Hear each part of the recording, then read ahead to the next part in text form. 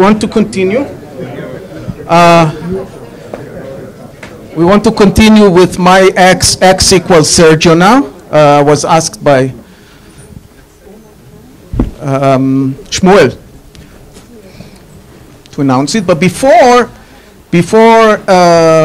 we start with this, I was grateful for the opportunity to say a few things about Sergio myself. And these are characterized by these three C's: culture, commitment, and cut the crap. I'll start with culture, and of course I'll tell you, like you know, usually we tell about the first time we saw the person, we were introduced to him. And the first time I was introduced to Sergio was pretty much after I completed the first chapter of my PhD here at the Hebrew University. I gave a talk here at the Sunday seminar. This was about 30 years ago, and the Sunday seminar started long before I was a PhD student. It was on Wednesday, except. It was on Wednesday. The Sunday seminar was on Wednesday. You weren't here. You were in Tel Aviv.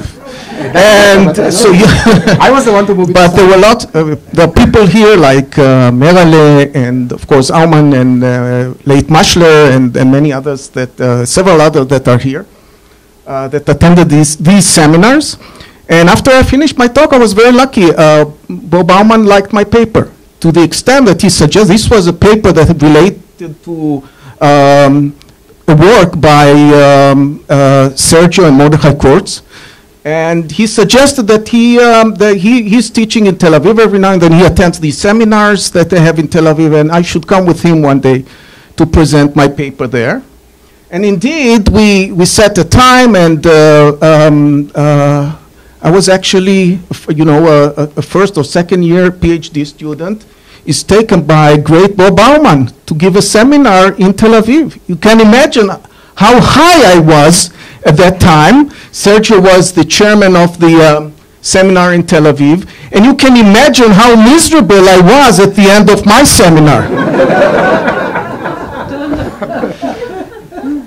I was scheduled to get married a month later, and I started rethinking it. It seemed to be quite irresponsible to get into a marriage life without thinking about how you can provide your kids. So I was really bothered about it, but then I decided to keep going to this seminar, and so I added to my schedule here at the Wednesday seminar also the seminar in Tel Aviv, and gradually I noticed that it's okay. It's okay. It's okay that Sergio knows your paper way better than you, even without reading it. So it's not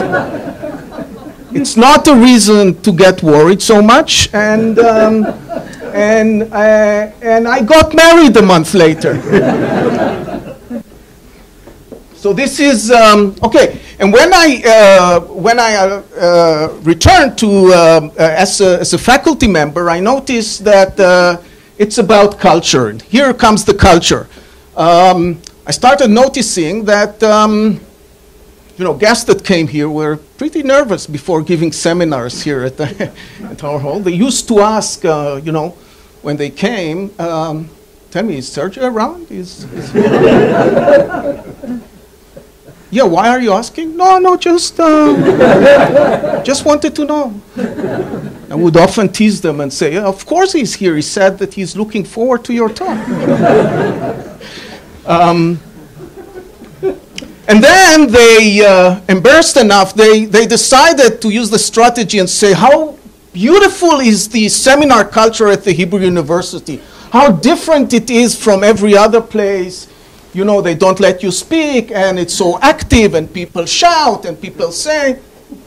That's his culture, okay? But although it's a very important culture, I would say. Commitment. I learned about commitment from the book of Thomas Schelling, but I actually learned about how to use commitment from Sergiu Hart. Now, I'm serious about it. Since Sergio was the first director of the Center for the Study of Rationality, And through the development of the center, we faced lots of hurdles, And Sergio, as the director, and then with his interaction with other directors, always used the commitment strategy and explained me by doing so that commitment is actually about nothing else but about revealing truthfully your preferences. It's not about tricking, it's not about manipulating, it's not about cheating somebody and making somebody to be, it's just about being sincere about how important things are for you, and that if A doesn't happen, you will use B. If A happens, you will use C. Okay? And the message he was giving to the university again and again is that this center worth keeping only if it is really one of the most excellent centers in the world. It just doesn't pay off to have anything less than that. And this wasn't a trick. This wasn't a manipulation. This was just revealing the truth. And when you do it, the two things could happen. Either the other party, which is the university authorities, feel that it's important enough for them to keep it, and in which case they will cave in, or if they decide it's not important enough to keep it, and that you still use the best strategy you can do. Because you would have done the same even without revealing this information. So this is a very important, and in fact, he was excellent in running the center. He was so helpful to me when I was the director of the center for several years. He helps now Ilan, and he's very instrumental in having this. He was building this center, and he's the main person who is responsible for its survival. Okay? Now the last issue is mathematical ingenuity. Sergio is a mathematical genius. I'm not saying anything new to anybody here. But I was trying to figure out what is the source of his ingenuity. You know, there are typical types of, different types of mathematical genius. I'm going to list 4 types. And I'm going to argue that Sergio is one of them. There is first the non-intimidated type. This is the guy who, whatever mathematical problem you give it, will start working on it. Okay, well, I guess when Fermat conjecture was solved, you had to have somebody who said, I'm going to go for it, right? And if you don't have that, you can be genius, but it won't happen. Then there is the knowledgeable type. This is the guy that can pull out at any moment a theorem from Rockefeller, page 215, solve the problem, okay? He just knows a lot, okay? Then there is the off-track type. The off-track type, it's quite risky to be. I guess John Nash was an off-track type. Somebody that thinks, you know, everybody go and try to solve a problem using strategy A, and he comes and starts strategy B. This is a very specific type of ingenuity. You can become, to some extent, you can become sick out of being somebody like that. And then there is the 4th type, which I think is Sergio, is cut the crop type. What's the cut the crop type? Cut the crop type is somebody who can distinguish, when thinking about mathematical problem, between the important and the less important. This is the efficiency of the human mind, the human brain. This is to be able to say, let's leave this aside now. We'll be able to tackle it later. Let's look at this. that's where the crack of the matter is. And I think Sergio is very much this kind of person. And it's not only that he is this kind of person in the way he thinks about mathematical problem, and I had all sorts of interaction with him in this respect, but he's also this kind of person in his life outside mathematics.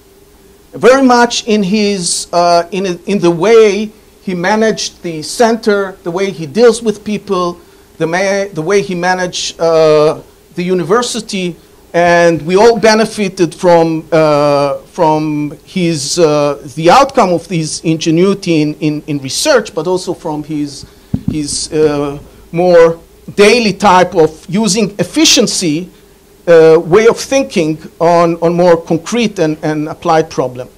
And finally, I have another very short one, which connects Bob Aumann to Sergiu Hart. And this is about a story that I heard, or an idea that I heard from Bob very early in my career about the 4 species. You remember that? I was finishing my thesis, and I got an offer for a postdoc with Werner Hildenbrand. And I didn't know Werner. And when I got the letter, I went to Bob Aumann to tell me something about the person. And he told me the following. He told me, you know, in Judaism we have 4 species. 4 species, right? I mean, this is the species that we bless on in Sukkot. And each of them has a symbol. Species. Aumann, yeah, sure. 4 species, we call it. It's 4 species. And he said, each one has a symbol. There's one which tastes good and smells good. There is one that smells good, but doesn't taste, has no taste. There is one that has taste, but it doesn't smell. And there is one eventually that doesn't have neither smell nor taste. And he was referring about life in academia. Taste is, taste is like research. Okay, it's one property, and then everything else is like smell. Think about it as administration, teaching, and the other thing that we have to do as professors in our academic career. And he said there are people who have the taste but don't have the smell. There are people who have neither. But he said on Werner Hildenbrand that he actually has both the taste and the smell. And another person, I think, has both the taste and the smell, although probably a little bit more taste than smell, is Sergiu Hart. Thank you, Sergio, for affecting my career. And now I'm happy to introduce Grandpa Bob. And Grandpa Bob, that's the way he refers to himself, right? And to you, yes. And please, Grandpa, everyone wants to hear. Okay. Okay. Thank you very much, Yal. And referring to this last story,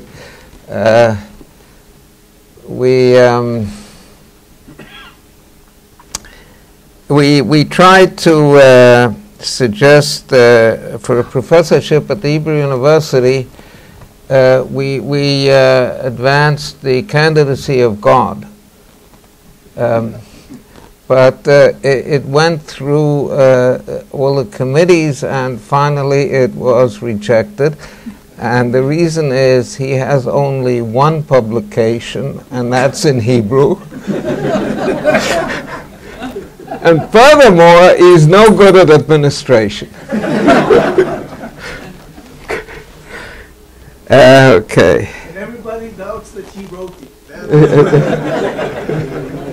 plagiarism also.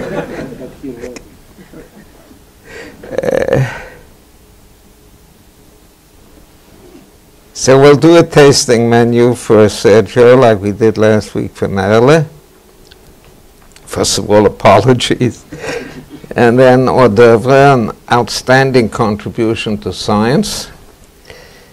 And then we'll do some tasting, I guess, and stable sets, Shapley values of non-atomic games, existence of correlated equilibria, and weather and that. We'll start with the apologies. First of all, to the speaker. To the speakers today, I have to apologize because I didn't come to any of the talks, and the reason was that I was preparing this one. And to the speakers, in the next few days, I apologize, I probably won't come either. And the reason is that I have, I don't, well, I don't understand mathematics anymore in talks. But I'm saying I don't understand mathematics anymore, but that's really cheating because I never did understand mathematical talks. Never in my life did I understand mathematical talks.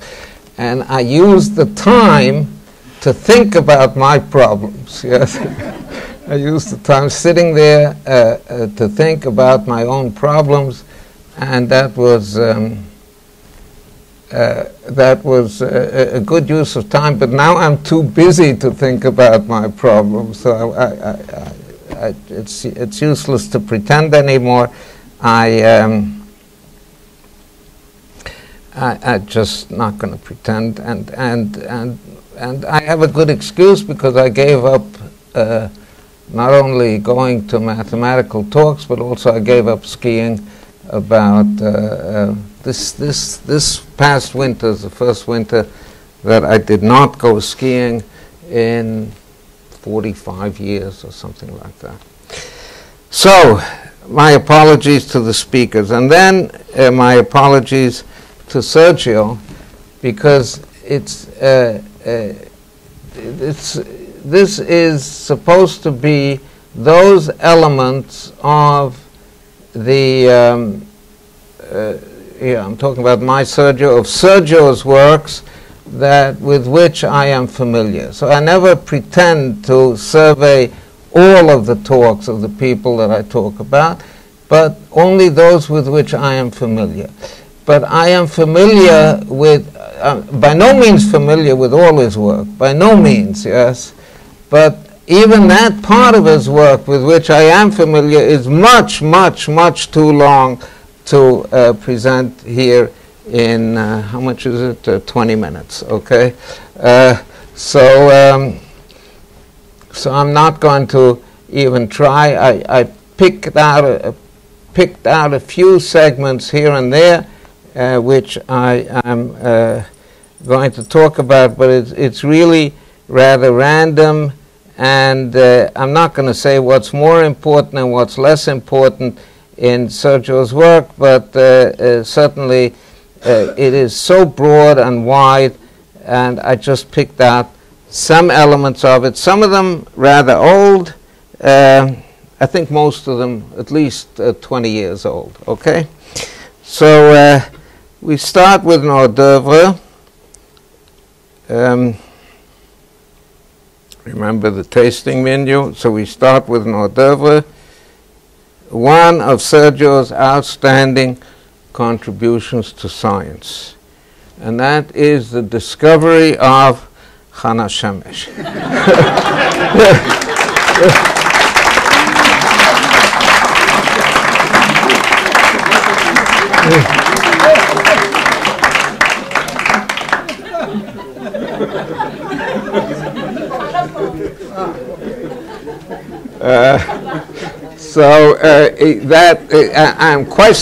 I'm quite serious. Yes, Sergio, as as Eyal mentioned, he was the founding, the first director of the center, and the first thing he did was, well, I won't say one of the best, well, it was certainly one of the best things that he did, maybe the best, yes. And that was finding Chana Shemesh, and no more needs to be said about that. And let's get to the taste. That's part of the smell, okay? Let's get to the taste. When I'm on Morgenstern stable sets, I don't always quite succeed, but what I try in these talks about my X, Y, Z is to keep all mathematical symbols out of it. Yes, it doesn't mean it'll be necessarily understood, but it at least goes toward that. Okay, so I try my best to keep all symbols out. I don't quite succeed, but we will almost out. So what's a von Neumann-Morgenstern stable set of a coalitional game, like a market, okay, is a collection of outcomes with certain stability properties which we won't specify here. In large markets with differentiated players, like employers and employees, so you have different kinds of players in there, okay? Or you could say that they hold different initial bundles, different initial goods. They have different things to offer. The von Neumann-Morgenstern stable set of the large market mimics the von Neumann-Morgenstern stable set of the small market, that with only one representative of each type. So for example, when there are only one employer and one employee, so the market consists of two players, the stable set provides that they can divide the surplus in any way they want. So there's some surplus in there. The employer provides the capital, the employee provides the labor. Together they make something that's worth more, and they can divide that in some way they want, in any way they want, which is by, normally it's the employer pays the employee some wage, and the employee, and he takes some profit out by himself. So he has some wage, and there's a profit. And the surplus can be divided in any way they want. The von Neumann-Morgenstern stable set says that that's provided. You can give the a small wage to the employer, to the employee, and take a large profit. The employer takes a large profit, or the other way around, or anything in between. So when there are many employers and many employees, the surplus can again be divided arbitrarily, okay? But all employers must pay, and all employees get the same wage, okay?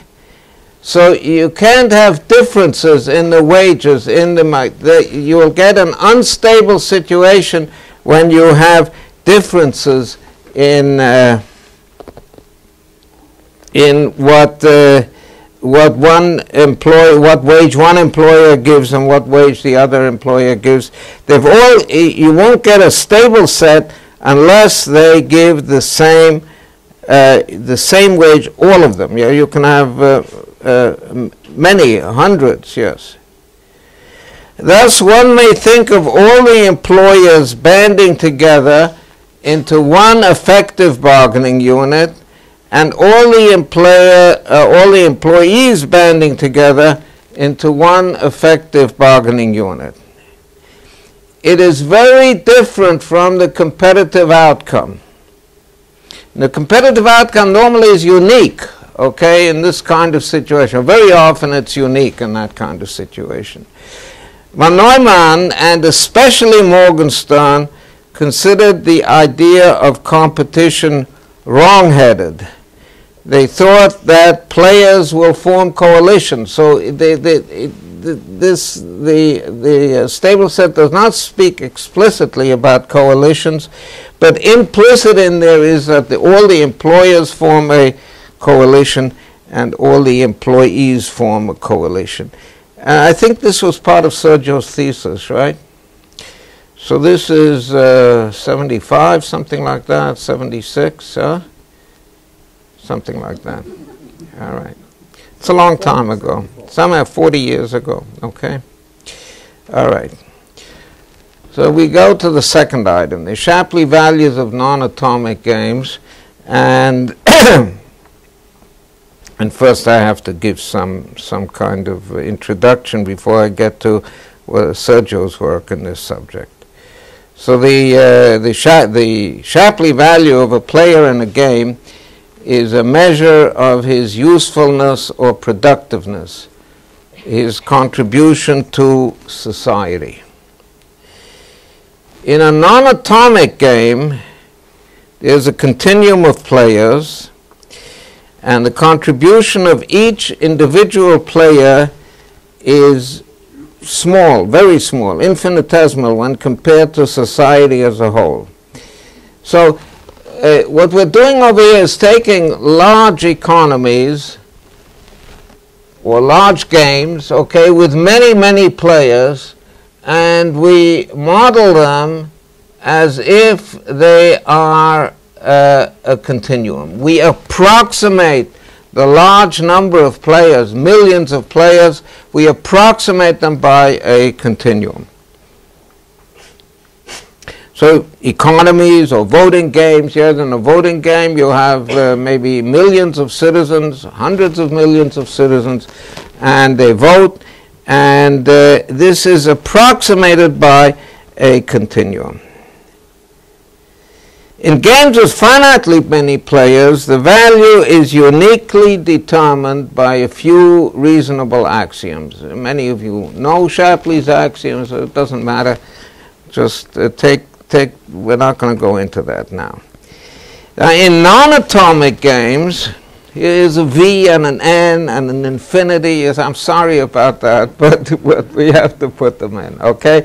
To define values in non-atomic games, V, one partitions the continuum into a large number N of very small coalitions, and then lets N tend to infinity. So what we're doing over here is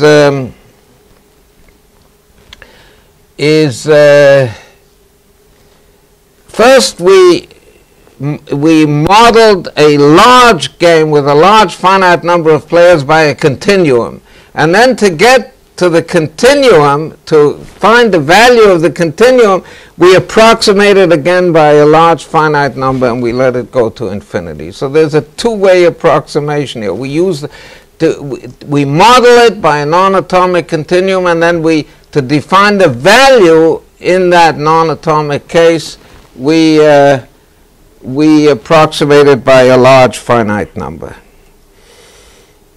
If the limit of the finite values exists and does not depend on the partitioning method, okay,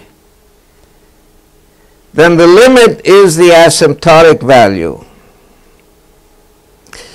Okay, so what we're doing, we're taking the non-atomic game, we're partitioning it into a very large number of small coalitions, okay? Each of these coalitions is really a coalition of players, but then we look at that coalition as if it's one player. And then we take the value of that. So the relation to the finite value is very much like that of an integral to a sum. Okay, that's general. That's not Hart. Now here are some of Hart's contributions. The asymptotic value of a non-atomic market, if it exists, is the center of symmetry of the core. The core of a non-atomic market is the same as a set of competitive outcomes. Okay? And this implies, of course, that if the core is not symmetric, then the asymptotic value does not exist. Okay?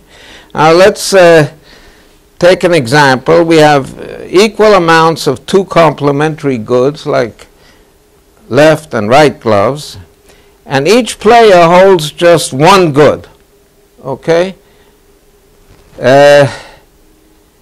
And it doesn't matter how much of that one good he holds. He's a small player, so he holds very little, but he holds just one good, either left gloves or right gloves. Then the core is an interval. So the price of left gloves in terms of right gloves can vary between 0 and 1. You could have the right gloves have a value of 1 and the left gloves have a value of 0, a price of 0, or the other way around, or anything in between. And the asymptotic value exists in this case, and it's the midpoint of that interval.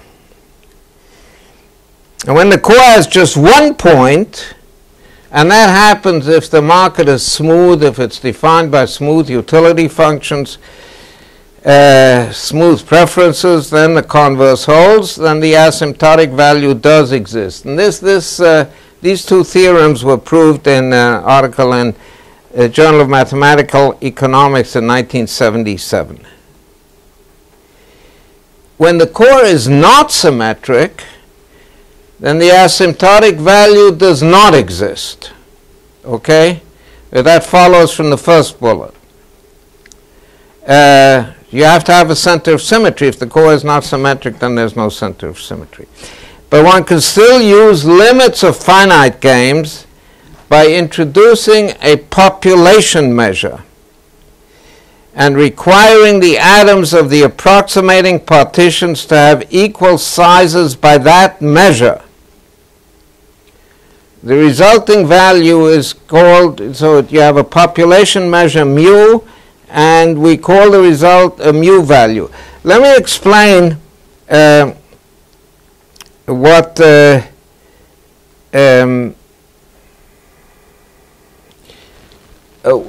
this is, what Sergio is doing over here. He's saying in the definition of a game, of a coalitional game, all that really matters is not the identity of the player, but just what resources he has, what tastes he has. Okay? And when you go to a non-atomic game, there are no longer any individual players.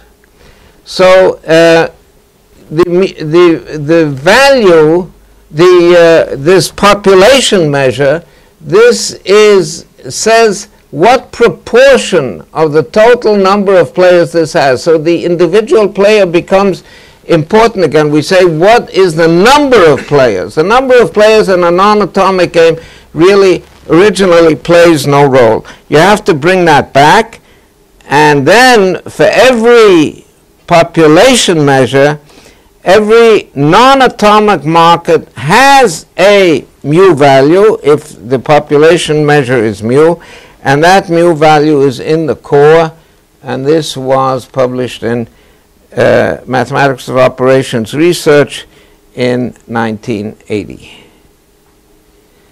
Now the next item is the existence of correlated equilibria. A correlated equilibrium is defined by a family of linear inequalities. Some of you may know what correlated equilibrium is, some of you may not know. It doesn't matter. Take it from me, it's defined by a family of linear inequalities, all right? Now, every Nash equilibrium is also a correlated equilibrium, right? Correlated equilibrium is a generalization of Nash equilibrium.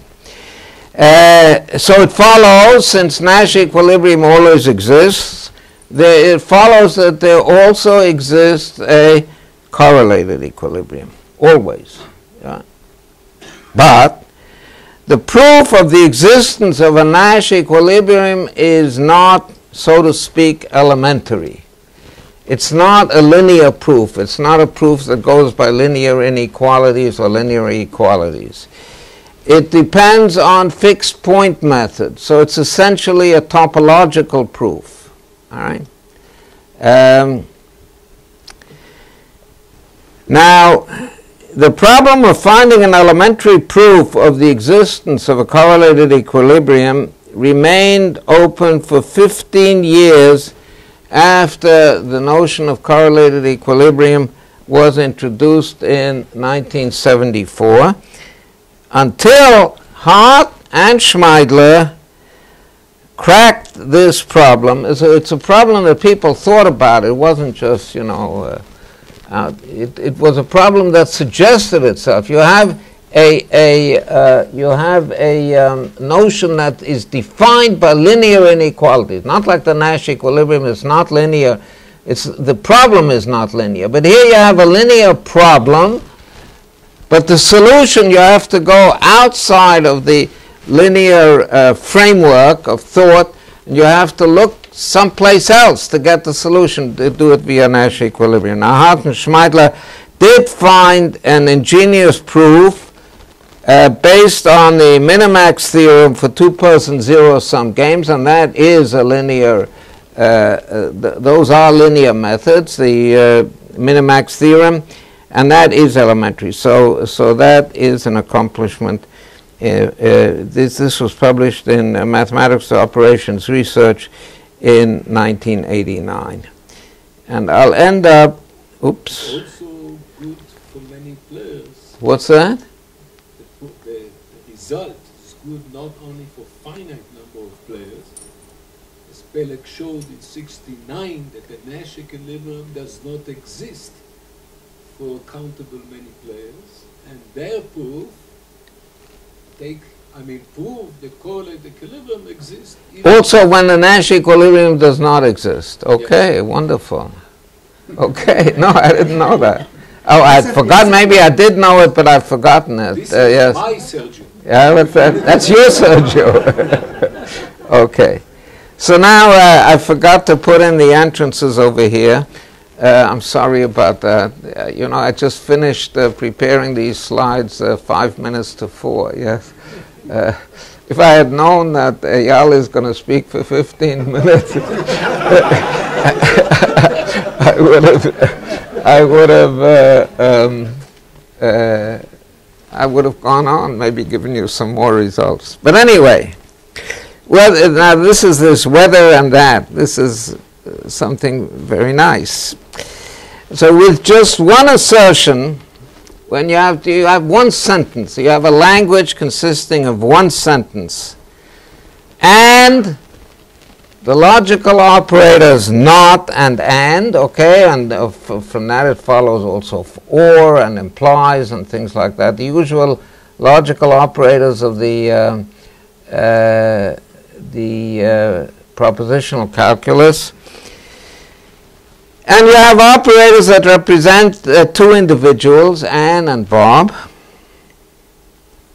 and you can form a large number of sentences from that. You can say that Anne knows A, and you can say that Anne does not know A. Okay, it is not the case that Anne knows A. And you can say that Bob knows A, and you can say that Bob does not know A. And then you can say Anne does not know that Bob does not know A, okay? And so on and so forth, okay? So you can really form a large number of different sentences. In fact, a denumerable infinity. A state of the world is a maximal consistent list of such sentences, okay? So you take a list of sentences, you make sure that they don't contradict each other, and then you say, well, can I add another sentence to that list so it still won't contradict? And if you can, yeah, okay. You add that sentence, and you go on, keep doing this until you can't add any more without getting an inconsistency. So that's a maximal consistent list of such sentences. The question arises, so that's a state of the world, one list, okay? So it tells you exactly the knowledge or the lack thereof of Anne and Bob about this one item A, okay? I think and not only do I think, I know that in the paper of Hart and Heifetz and Sammet that addresses this problem, the one sentence was, the Hatter is mad, yes? The Mad Hatter in Alice in Wonderland, the Hatter is mad. That was the one assertion, okay?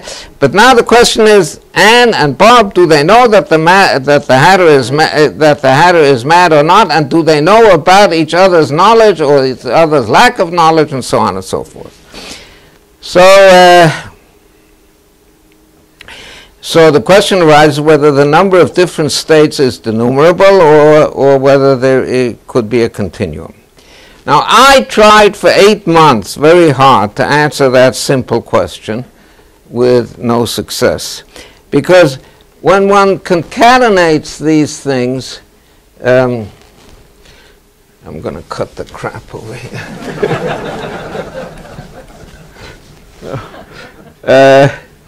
Maybe you raise up this thing for a moment, just okay.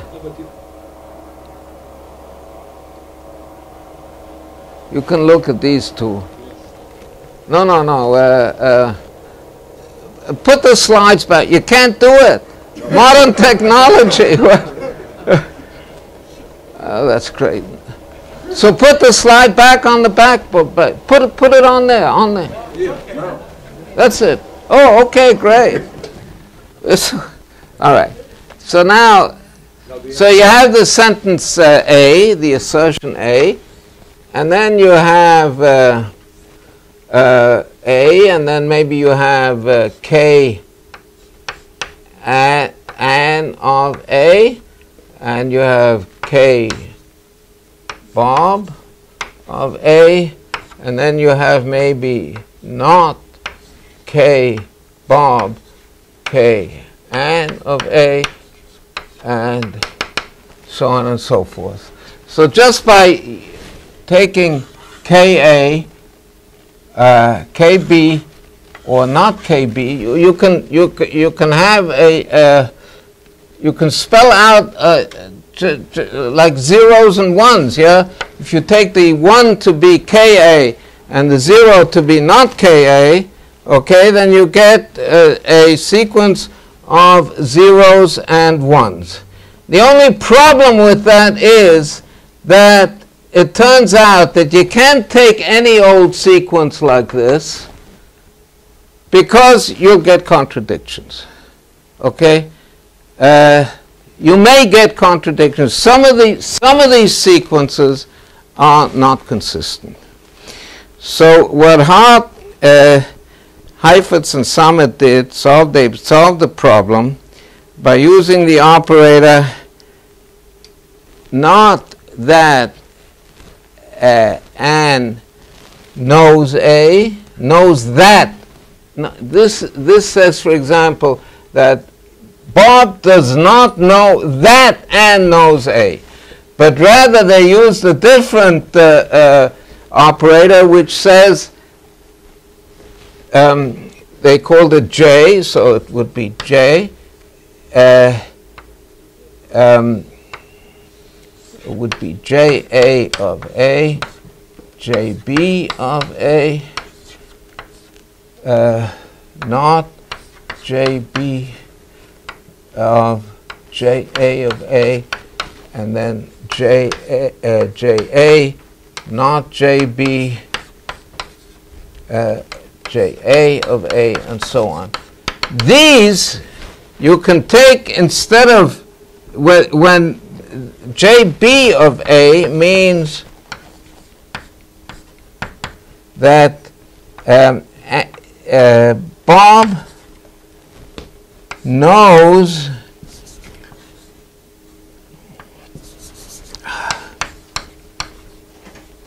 whether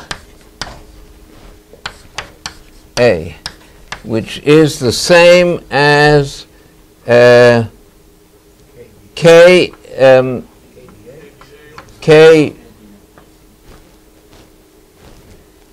KBA, or no, KB or KB are not A. Okay, that's what it means, yes? And here, when you go to any sequence like that, they are all consistent. That's what this triad found. And so since they're all consistent, you can get any sequence of zeros and ones that you want, and as it's known, there is a continuum of such sequences. All right? So we can put the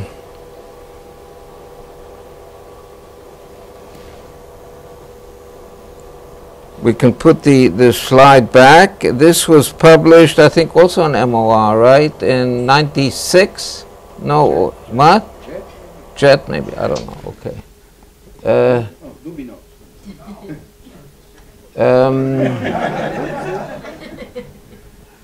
Well, I know whether it was published or not, but not. No, it was published, yeah. In 1996 it was published. Anyway, I forgot the name of the journal. So happy birthday, Sergio, and thanks, everybody.